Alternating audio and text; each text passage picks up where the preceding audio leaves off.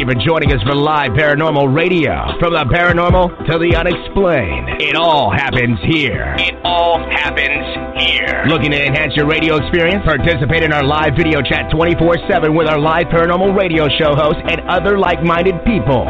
Live. Paranormal.com, the only interactive social chat room supported by Full Interaction Media. Stop by now and join the fun. Stop by now and join the fun.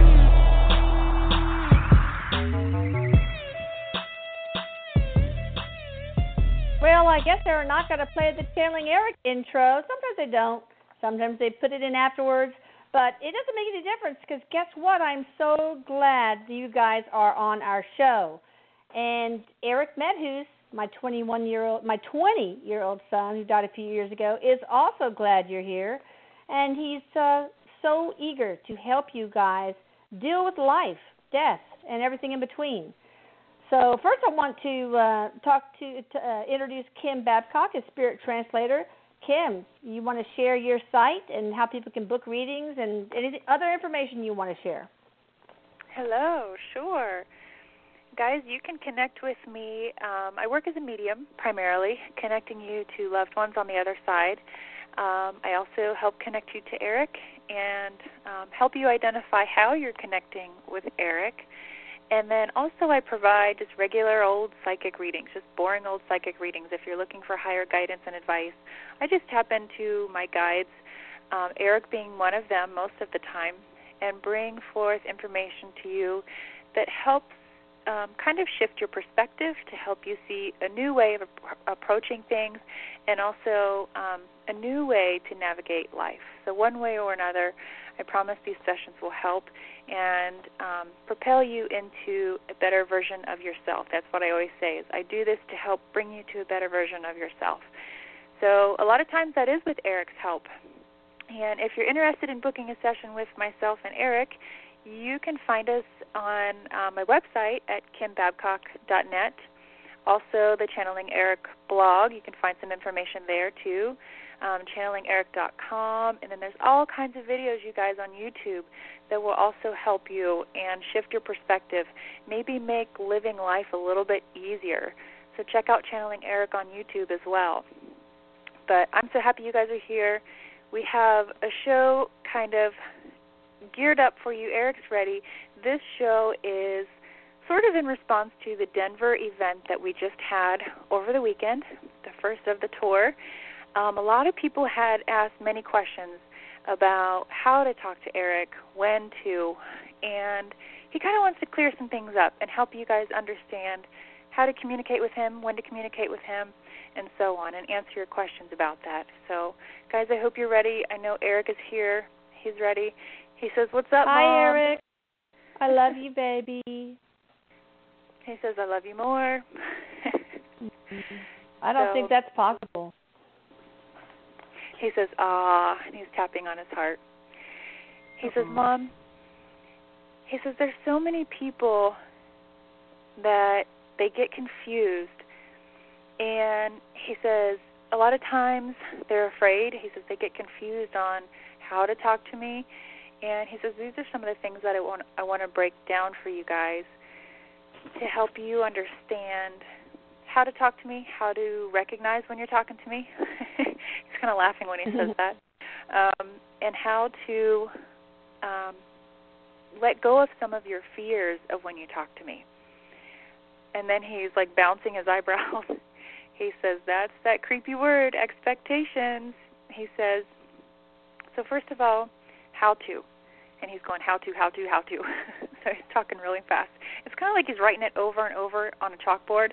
Like, you know how when you get in trouble and you have to, like, back in the old days, you go up and you have to write something over and over.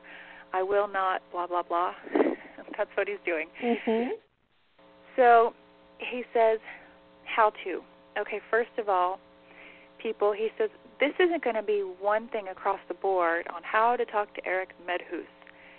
Instead, he says, revert it, flip it around and listen to you. When you think about me and talk to me, he's busting up laughing, by the way. He says, what resonates the most when you think about me? Is it compassion? Is it inspiration, motivation? think about what resonates with between you and me first, and then use that vibrational frequency, he says, as your platform to talk to me. It's kind of like building a room for yourself, he says, and then you go inside that room, and you know that I'll always be there, he says. So he says, I don't want you to, he says, a lot of you approach me in fear, though. It's like, ooh, I don't know if I should ask Erik, or I think I might be asking too much of Erik, but I'm just going to ask him anyway if he can help me through this process. He says, friends, people, he says, I'm here to tell you, he says, you can never ask too much of me. And if I think you're being needy or developing an unhealthy attachment, he says, trust me, I'll let you learn on your own. So you can ask me all you want for help and guidance every minute of every waking hour. But I know what's best for you. I know when I can come in and help and give you guidance. Because I have that sight, he says, remember, I am of higher intelligence over here. I have the knowing, perhaps, or the perspective that you may not see. So he says, don't approach with hesitation, and don't, it's like he has his hands up, like if you were to say, hands up, don't shoot. He says, don't approach me in fear. He says, release that fear and know that I'll let you learn however I see that's going to benefit you the most. If that's from me, if that's guidance from me, I'll help. I'll be there. You can count on it, he says. And if you ask me the very next moment to help you with something, and I know that you're not supposed to experience that guidance from me, that you're supposed to experience it authentically by yourself, he says, I'll still stand by and watch, and I'll be there, but sometimes I can't intervene. I cannot interact. And he's pointing up, so that's symbolically how he references God. I know what you're supposed to experience and how. He says, so I want you guys to think about that, and I want you to remember, however you connect to me. He's laughing. He says, some of you flirt with me all the time, believe it or not. Oh, yeah, I can name a couple of people, but I will not. Yeah. You got a lot of crushes on you, Erik. That's so true. And he says, some of you see me as your own son. Some of you see me as your brother. And so that's how I want you to approach me. I want you to think about that bond and what resonates with you first, because that's going to be a much more natural experience than anything else. He said, if I were to tell you one way to say, okay, it goes like this, A, B, C, and F, he says, A, B, C, and fucking D. Oh, says, God. There we go. If out you with think the it's swear going word. to be, yeah, he says, if you think it's going to be one way all across the board, then you don't know me well enough. He says, so listen to you first. How do you connect with me? And then he randomly just said off the side, he said, listen to my mom, too. He's like, I don't have anything intelligent to say. He's being so goofy. He says, don't not listen to her. And then he's like showing like getting a ruler slammed on the back of his hand. Just symbolically, though, not literally. He's just like, just behave. He says, you people behave. He's just being a goofball. But he's encouraging you guys to don't think that there is a right way or a wrong way to talk to me. Whatever is the way that feels best for you, that's the way I want you to talk to me. Because if you force it to be in a different way or something that works for somebody else, it's not going to work for you, he says. And remember, so there's something else too. He wants to talk about abandonment and neglect. So just a side note here, quick. But anyway, he says, to finish that thought, remember, you cannot ask too much of me. I will help you see your attachments and where you probably should look at yourself and depend more on yourself than on me. He says, but I'll never leave you hanging high and dry either. He says, Mom, there's a lot of people too that have this fear, he said, it's fucking eating them up, that they think, oh, well, now that I know Erik, I ask Erik all the time instead of my personal guides or whoever they used to call on before they knew me. He says people carry that guilt. They think, well, yikes, I used to talk to my guide all the time, and now that I know Erik, I ask Erik all the time. And now they carry that guilt that they've abandoned their own personal team. Yeah, those guys are going to get jealous. He says, trust me when I tell you. He says, you asking me is no different than you asking them. And then he's giving squinting one eye and then the other eye is wide open. And he says, remember, we're all connected among the common thread. So to us, it doesn't matter how the guidance gets to you, as long as the guidance gets to you. So it's not like we're over. He says it's not like we're over here placing bets and saying, "Oh, I bet he's going to ask you. I bet he trusts you more." He says it's not like that over here. All that we care about is that the guidance gets to you, and where you feel safe in placing your trust is going to be most effective in your reception, in your ability to receive the guidance. So if you feel comfortable working with me for a while, he says, he's so cute. Uh-oh. He's bouncing his shoulders, and he goes, it's all good, I don't hate. He's dusting his shoulders off.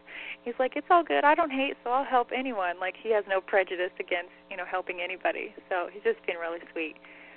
But he says, it's about you. It's about your comfort, and it's about your level of feeling safe and being able to be vulnerable and opening up. So, and then he says, too, and he gets a real deep tone, and he puts his chin down a little bit. He says, trust that he says, trust that there is a reason why I'm working with you right now anyway, and why you have awareness to me and my teachings anyway. So the fact that he's coming in as a guide in your life, whether it's temporary or permanent, trust that you are sort of shifted to that awareness to me anyways. He says, there's a rhyme and there's a reason, I promise. So, how many people do you guide at any one given time? He says, Mom, right now, at any one given time, he says thousands. But collectively, he says right now he's working with over hundreds of thousands. Oh, my God. I mean, seriously? Really? Look, you're that busy, and I had to sweat bullets to try to get you to clean up your room? What is up with that? He says, I know, Mom. He goes, cut me a break. It's the density of being there. He says, it's really hard to clean my room. Oh, God, yeah. I was like, you take one look at it and say, ugh, why bother? It looks like this would be a perfect setting for the documentary of a F4 tornado, pretty much. He says, if you want to look at it that way, though, too, I kind of see my job. He says it doesn't feel the same, but it looks the same in that it's constantly helping you clean your. He says, clean yourself, and he literally shows a cat licking itself. Oh boy. He says, with me asking me for guidance, he says, what I do is I help you shed the fear, the negativity. So I'm helping you clean yourself and rid of what doesn't serve you. And he says, yeah, like a cat licking itself. That's about the best image you got. Okay. Oh, my goodness. Uh-oh, must have been a certain part that he was licking. Otherwise, you would not say, oh, my goodness. Okay. I know. That image is going to carry on for the rest of the night for me. Yep, I hope you guys all enjoy that visual as well. Oh, my gosh. All right, well, anything else you want to say before we start taking callers? He just says, Mom, thank you. He has his hands out like giving gratitude to you. He just says, thank you. Oh, I'm so grateful for you too, baby. He's whispering. He says, I love you. I love you too. I don't know why he whispers. Yeah, now everybody knows. Eric, why are you whispering? The cat is out of the bag. All right, well, let's go ahead and take callers then. And thank you so much for that, Erik. First, I want to say that I'm really grateful, speaking of gratitude, for liveparanormal.com for giving me this venue to spread a little Erik love all over the world. And let's go ahead and take a caller from the 501 area code. I recognize that as being Arkansas. Ooh. Hey there, how are you doing? Welcome to the show. Hi, how are you? Hey. What is your name? I think I already know it. Yes, my name is Deanna. Hi, Deanna. Hello, how are you? I'm doing great. Actually, Deanna is one of the people that tries to make me beautiful. She puts lash extensions on me, despite the fact that I don't have that many lashes to put extensions on, but I'm grateful to her. So, Dee, what would you like to ask Erik? I've been having some trouble sleeping, and I really don't know if it is something internal, like something like in my body, or if it's something that I'm thinking about, or am I like troubled? I'm not understanding it. Like I stay up till maybe 3 a.m. every day. And I really would like to know what it is so I can try to fix it and go to sleep. What you got for Erik? He's like flexing his muscles. He says, well, I am Mr. Fix-It. So he has on a white T-shirt that says Mr. Fix-It in black letters. So he says, first, he says, I want you to rest your mind in thinking that it has something to do with your health, because it's not anything to do with your health. He's like, physically, you're fine. It's not related to, anything going on with the body. He says, but what it is related to, and a lot of people are experiencing this right now, he says, is a vibrational shift through your consciousness. And he goes, what do I mean? I'm glad you asked. He says, all of us are empaths, believe it or not. And he says, I know some people you would disagree that they have no feelings at all. He is quite the card tonight. I tell you, it seems like it. He is. He's really chatty. But he says we all feel to different degrees. Well, he says not degrees, different frequencies, different wavelengths, different vibrations. And when it is heightened, or think about it as like he says spiritually, you're a car in a workshop, and the angels and guides are fine-tuning you right now. And so you're a little more perceptive, you're working a little bit better. He says your transmission is working well, all of the points of connectivity are flowing well. So he says, he's showing me an image, Elisa, and I cannot think of the name of this. Oh my God, this takes me back to my anatomy days. It's the neurotransmitters. What are they called? Oh gosh. Like serotonin, dopamine, norepinephrine. There's something, it starts with an S. S-Y-N. Synapses? Yes. I don't know what that means, but he's like showing me the image of it. It's the little connection. It's the little connection between neurons. It's the little space that the neurotransmitter jumps across to get to the other neuron. Thank you, Dr. Medhus. So he's showing me this image, and he says that your guides are working on basically fine-tuning you. All of these connection points, he says, are working at their highest, at better than they were. So how does that translate into what you're experiencing?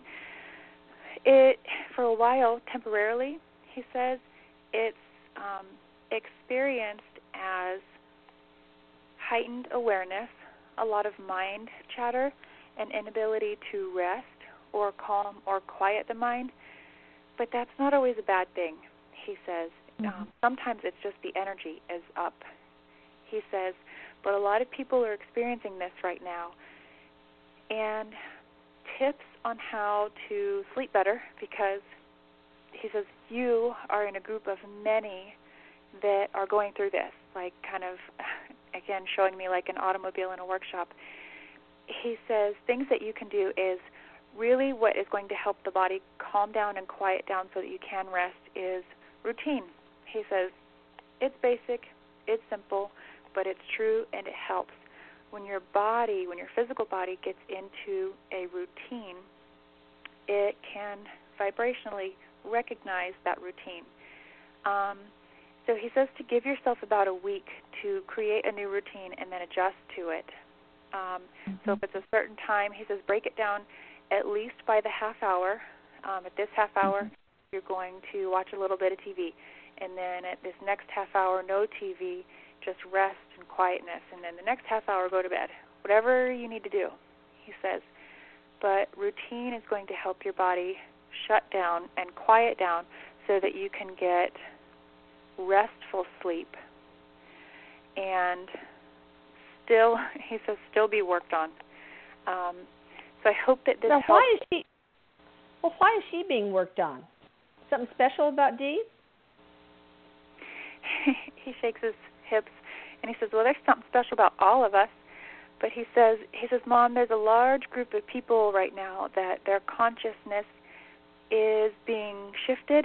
It's guides working on them, their personal guides, to shift their awareness higher. Their vibration gets higher, and in turn, most of these people are seeing either an inability to achieve restful sleep or a quiet mind, he says. Mm-hmm. He says, okay, why her? Why? What's the purpose of all this? That was going to be my question. I was going to ask that if my guides have something to tell me. I'm kind of a person who I believe I have a heightened sense of things like that, and I've really felt that. I do think that there's going to be a very large shift in my life soon. But I would like to know if there's like certain things that I need to be like aware of or doing. That makes me feel a lot better. Thank you, Erik, for that too, because I know I'm not crazy. He says, of course. And he says, no, you're not crazy. And he goes, hell, if you're crazy, then I hate to know what you'd call me. But he says, so why you? Well, it's the recognition on our side. He says, think of it like this.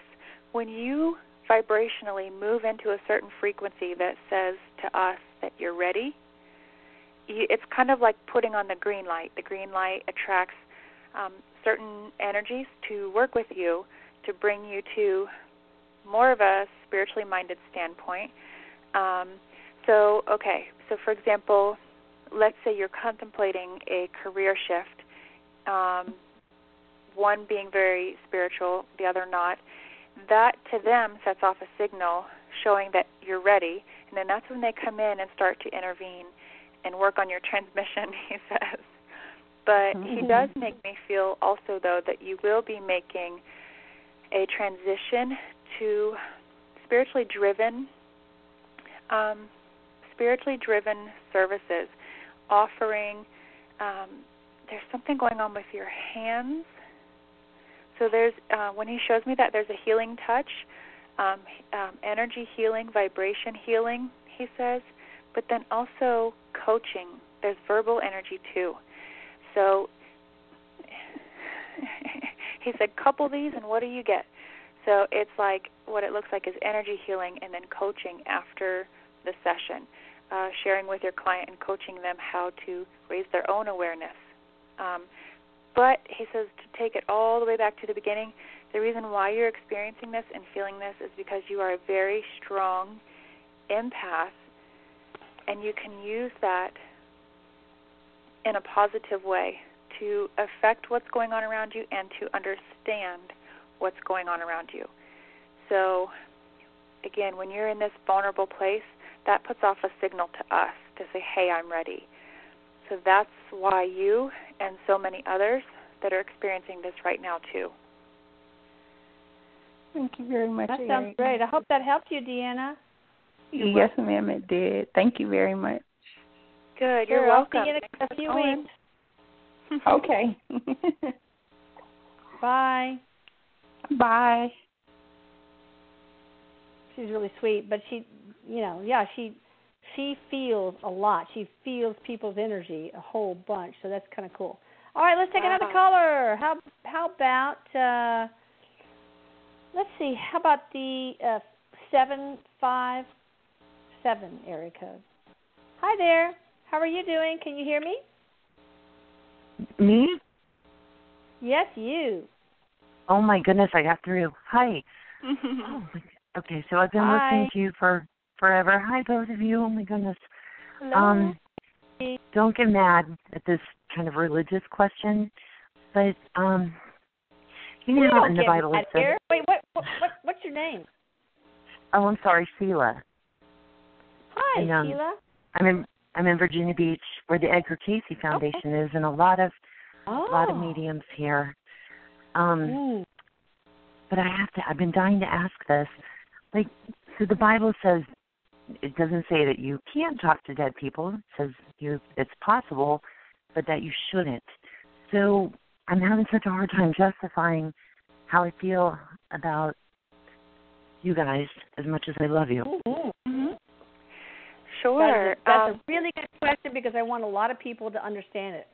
Perfect. It is a really good question, and Erik says, Kim, it's all yours. So I'm going to do a little bit of explaining just on what I went through, and then I'll see if Erik has anything on top of that he'd like to add. For me, excuse me, when I first started doing this work, I was coming from a background of a really strong Catholic, and that was really hard because the Bible was telling me not to do what I was doing, and the church was too. But my heart and my connection with God was telling me to keep doing what I was doing. So I literally, Sheila, had a complete breakdown after probably a year of doing readings and trying to figure out where this information was coming from, how, why, if I was being deceived. So many people try to convince me that I'm evil. And I finally just kind of broke down, literally fell to my knees and asked God, outside of the Bible. I'm not even talking about connecting to the Bible anymore, but asking God in my heart, if this is coming from you, I will continue to do it. If it is not coming from you, make it stop. And I guess my faith in that connection is just, I don't question it. I truly believe that if you ask something and you believe, you'll receive it. Why not? So to me, I asked, if this isn't coming from you, make it stop. And it increased tenfold. So I knew, and I understood that, okay, this is coming from God.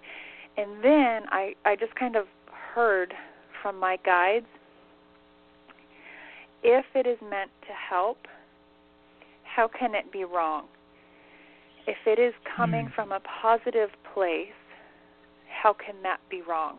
So even though the Bible may go through different translations, different people, different perspectives, I kind of rose above that and just asked God through my heart and my own personal connection. And I was encouraged to continue doing it, and primarily because I have seen so much healing come from it. And that's where I know God is directly associated with what I do. So why is that written in the Bible that we shouldn't be doing this? Is that man's interpretation? Is there a reason for it? Ask Erik. Yeah, this is where Erik is to oppress the masses and control them. And what's it all about? This is where Erik comes in, and he says, Mom, that is interpreted from a fear-based perspective. And he's going to get real deep here. He says, the incarnation of Jesus was to teach us. Jesus showed mindfulness of where he came from, knowing that he came from a higher source, and he continued that connection. He talked to God. And he even, at the time of his crucifixion, asked for forgiveness of the people because they didn't even know what they were doing. They didn't even know what they were ignorant of, he says. So he says, let the life of Jesus be a representation of, and then he cut himself off. He says, I want you to think about this. We start as spirit. That's the essence of who we are. And then we incarnate into a human body, a human shell. He says, so you can't abandon the essence of who you are and what you are. And you can't abandon your home being the spiritual world, Erik says. So if you have friends here, if you have family here, he says, in essence, that is also a part of you, because we all are a part of one, he says. So I want you to think about it that way. He says that you can't, and you're not supposed to abandon that part of you. He says that part of you is God. God is life force that is in everything and everyone. Therefore, truly, he says, God can't abandon you, and you can't abandon God. You can turn away from, but you can never separate yourself from. He says that is the life, that is the force that gives life to anything and everything. So going back to your question, though, he says, what you see or what you have read in the Bible in regards to don't talk to those in the afterlife, he says that is a man-made idea or thought that has transpired from fear. And it's literally, he says, fear of thinking we're disrupting rest. He says, but I tell you, if communicating with us, oh man, this is powerful stuff. He's equating communicating with any of your loved ones just the same as communicating with God. Because again, we all exist among that common thread, which is God.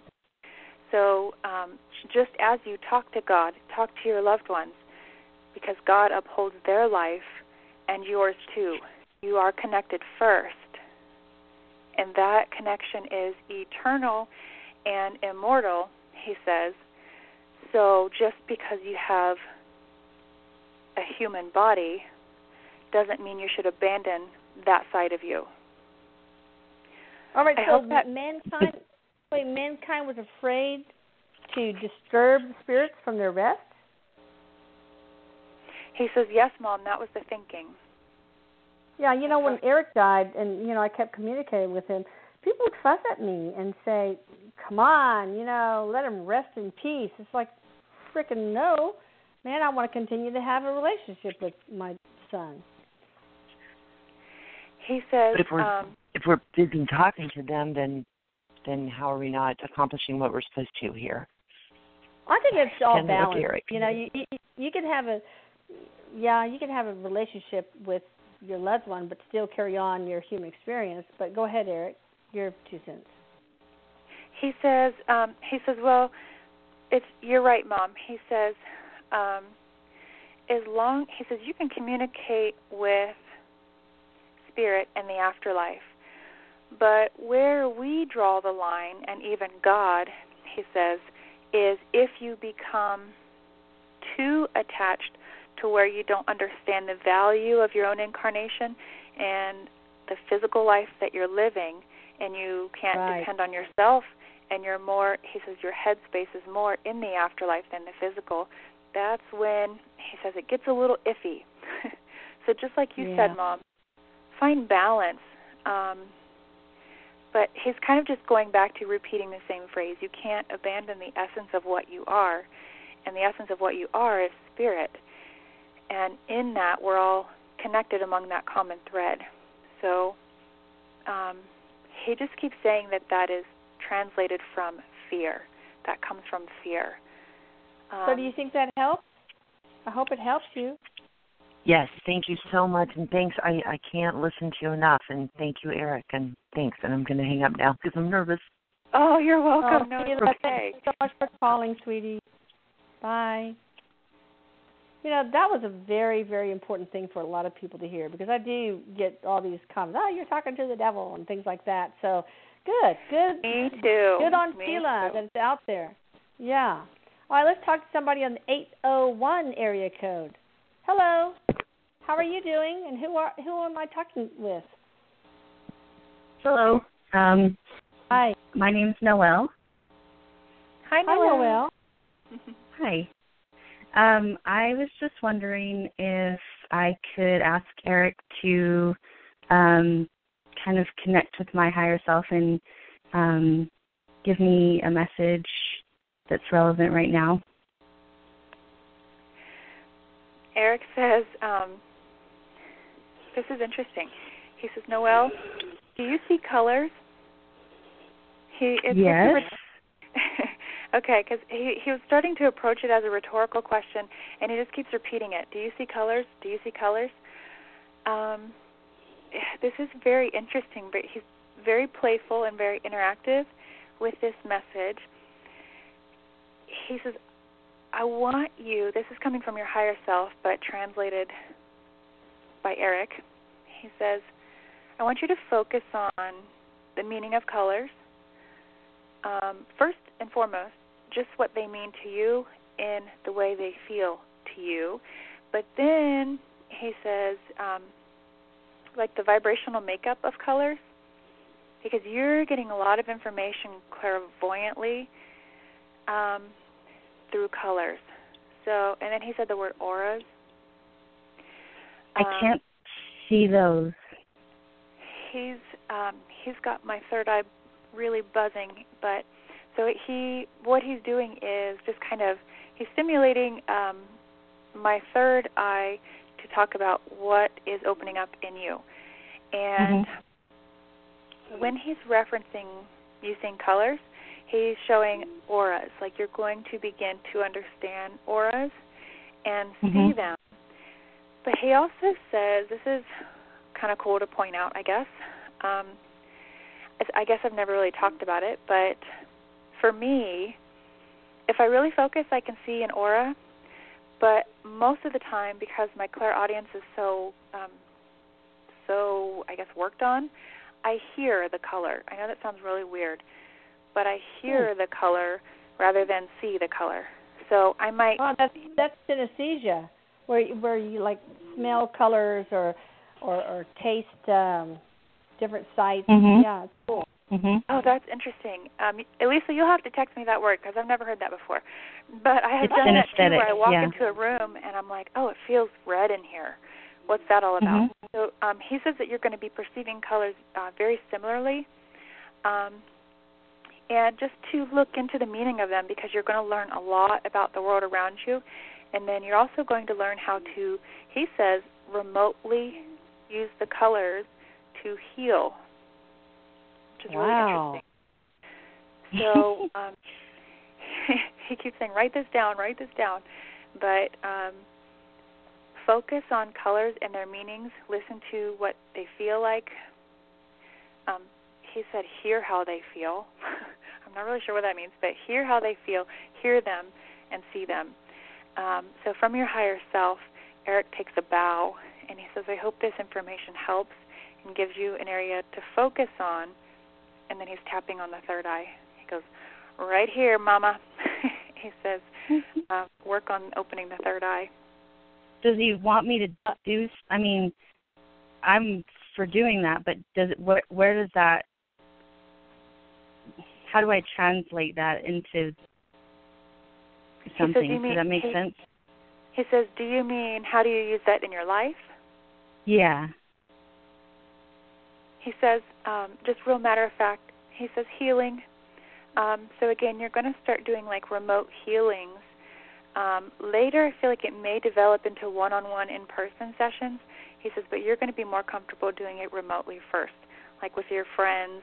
Say, hey, I'm going to send you some energy. You tell me how you pick up on it or what it feels like. Or even ask them. He says, what color do you think I was sending you? He says, and then he said, too, just as a side thing, he's like shrugging his right shoulder up. He goes, if you want, try painting, too, because that's really going to amplify the way you understand colors. So it might sound a little bit weird, but if you're like sitting down and you're like, I'm just going to paint blue, as you're just painting, because of what you feel, you're going to start to really understand the vibration of blue because you're tuned into it and you're painting it. Does that make sense? Like you're putting it on a canvas based on the vibration you feel. Yeah, I've had inner callings, I guess, to paint for about a year now, and I've not really done anything with it. So it makes sense. I am hugely attracted to color. I don't even know how to explain it, really. He says, well, color holds a lot of information, and when you're really stimulated based on something's color, let that information speak to you. And then he's tapping on his watch. When he's talking about painting, he's tapping on his watch like, any day now. Yeah, get on it, girl. Get on it, girl. Oh, wow, that was really fascinating. I hope that helps you. Yeah, just if he, has any more information to share, I'm open to him giving it to me at any point.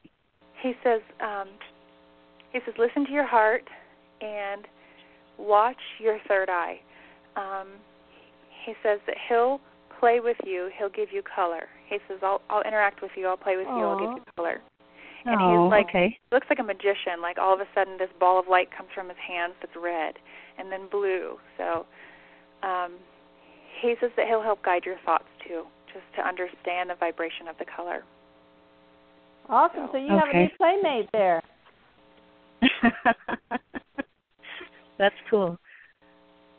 Well, I hope this information helps you. Yes, thank you. You're welcome. Bye. Bye. He goes, she was neat, wasn't she? Yeah, really, it just aligned so much with how she had been feeling and her interest in colors. Oh, it's awesome. Let's talk to somebody from the 360 area code, 360. Hi, hello. Who am I speaking with? Hi. Hi there. Hi, my name's Marlene. Marlene, that's a pretty name. Thank you. It's my combination of my parents' names. I'm in Northwest Washington State. Oh, cool. Country. Yes, it is. So what have you got to ask Erik? So I actually talk to Erik a lot, and my daughter and I get messages back from him on the board. Oh, my God, that's crazy because he's showing that right now. Okay, sorry. Oh, wow. We have a lot of fun, and I appreciate his irreverence. So, oh, God. But I'm sorry, it did not come from me, okay? I promise. Don't apologize. That's actually what maybe I like. A little bit, okay? Maybe a little bit. The cat's out of the bag, whatever. But more from his father than me, but we are all in cahoots. No, that's one of the things I love most about him. And he's always right there, and I talk to him a lot. But anyway, he knows that I've been struggling with my current career, where that's been taking me. And it's been really hard for me to kind of get some direction. So if he could contact my higher self, or if he has some new information on direction or how to be more okay. Yeah, there's actually a lot coming through. So first, he's saying that he has such a good connection with you because of like what we were talking about earlier. So going back to what he was saying to open the show, he was talking about what resonates with you most when you think about Erik or talk to him, and letting your connection unfold in that space. He says, that's why you know me so well. That's why we can work together so well, because you sort of like let it happen naturally. And what he's saying to you in regards to career He says if your heart isn't in it and your mind isn't in it, it's time to make a change. He makes me feel it's almost like you're begging inside, you're begging for a change. He's giving me these old emotions that I used to go through when I did physical therapy. Although I loved doing therapy with the geriatrics, that part was fulfilling, but I knew that I wanted to do spiritual work, so I still felt like every day a little piece of me was just dying slowly, and I felt like my soul was just getting ate up in that nursing home. Mm-hmm. So he's giving those emotions to describe what you're going through, kind of feeling like slowly you're shedding away from your career path. Like giving myself up to make sure other people are okay. Yeah, like slowly shedding yourself or sacrificing your heart and what you want to almost like, and don't take offense to this, but it's like to fulfill a spot or like to show up and go through the motions.